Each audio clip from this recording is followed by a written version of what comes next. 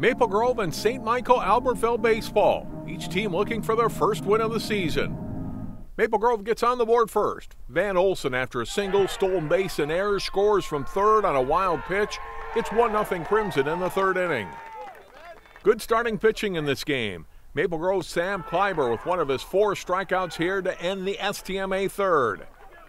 On the other side, the nice Braden Intrary with a strikeout to end the Maple Grove fourth to keep the score 1-0. The Knights threaten in the bottom of the fifth, getting runners to second and third with no one out, but Maple Grove records 2 outs at the plate, including Kliber to catcher Kellen Riskadal here. It's 1-0 after 5. STMA finally gets runs in the 6th inning. Kurtis Lekatz drives one deep to the corner in left field. Thomas Ohado comes around to score, and the game is tied. The Knights later add another run on a bases-loaded walk to lead 2-1 going into the 7th. That's when Maple Grove scores a rally of their own. Kliber singles past first base and into right field. Caden Harney and Dylan Vogel both score on Kliber's hit, and it's 3-2 Crimson.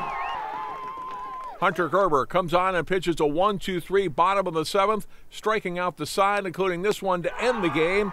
Maple Grove wins 3-2 to improve to 1-2 on the season. STMA is now 0-3.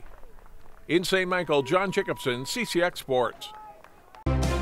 Find more prep sports games and highlights at ccxmedia.org and follow us on social media.